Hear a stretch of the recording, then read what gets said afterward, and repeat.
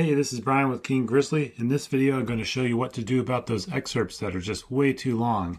Your design was made for 1 or 2 sentences and the copy editor gave you an essay. So I'm going to show you a handy way in Elementor how to shorten up these excerpts so you can go from something like this to something more like this, where the long excerpts get truncated with a little ellipsis. So let's take a look at how to do this.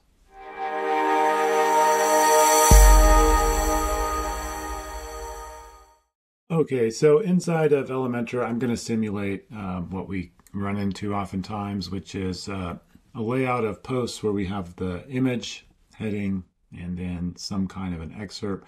I'm just manually putting in some text editor widgets here, but if you were using the Posts Widget or the Loop Widget, this would just be the same as the excerpt that's coming in. Now, Elementor does have a way, if you pull in a dynamic excerpt, to limit the length. So if I was going to do that, like say I'm building a loop grid item, I could click on dynamic tags, pull in the post excerpt. Since I'm not actually fetching a post, it's not going to find anything, but I'll show you. You could set a length, right? Like I could say, look, limit this to 24 characters or something like that. And it would. The problem is it doesn't create an ellipsis when it cuts off the text. So then what people often do is they'll say, well, I'm going to click on advanced. I'm just going to type one in like this. But then I'll show you what happens. So you'll get a scenario like this where you have a sentence that has ended and then you get 3 more paragraphs on the end. So you get 4. Or if you put a space in your little after value there, then you get something like this. Or it just doesn't make any sense to even have an ellipsis because the copy is so short. Like if you have this much copy, it doesn't really make sense for there to be an ellipsis right at the end like that. So it's not very dynamic. It's not very smart. And then it can end up, yeah, it can just end up looking kind of strange. So what I've figured out here is how to get something a little nicer using a little bit of JavaScript. So what we need to do is put in an HTML snippet, widget. So I'll show you how that works. If I click on, let me just size this down a little bit, this little icon up here with the 9 boxes, I can see all my widgets. I'm going to look for the HTML widget. I drag this on my page, drop it in. Then I can put code inside of there. So I'm going to put a script tag, and then inside of it, we're going to put our JavaScript. Now, ideally, you don't want to drop your HTML code right on your page. I would recommend using a plugin like WP Code. Is that what it's called? Code WP? One of the two. There's other plugins like that where you can install your code in a plugin snippet instead of right on your page. But just for demonstration purposes, we can put it here. And let me get that code. So this is the code.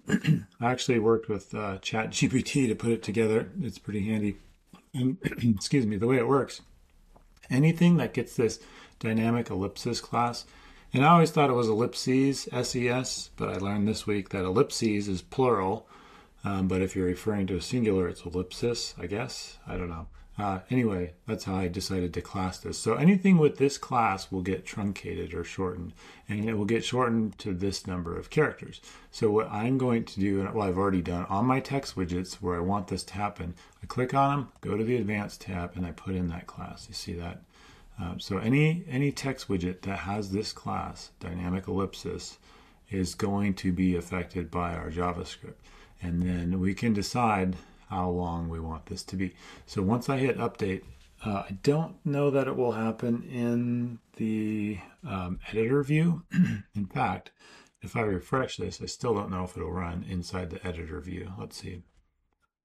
No, but it will run on the front end of the site. So if I hit refresh, well, we already saw the truncated version here. Now, I'll show you what happens if you change the number of characters. Let's do something shorter like 24. And if I understand correctly, it's counting characters from like 1, 2, 3, 4, 5, 6. Like every letter in space counts as a character. So 24 is not very long. But I'm going to update it. I'm going to go back to the front end, reload. Let's take a look.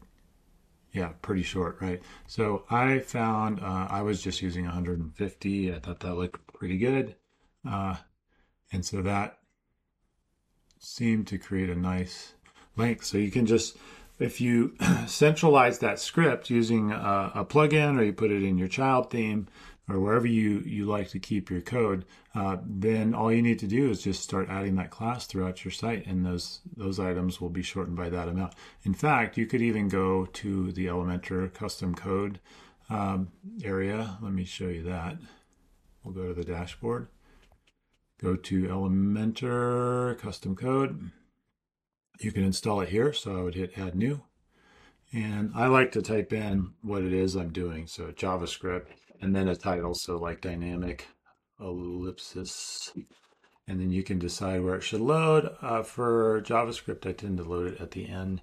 And then we can just paste it in here and then hit publish. And then we can choose a condition, like where do we want this to happen? You probably want it to be available on your entire site if you want to be able to use that class wherever you want.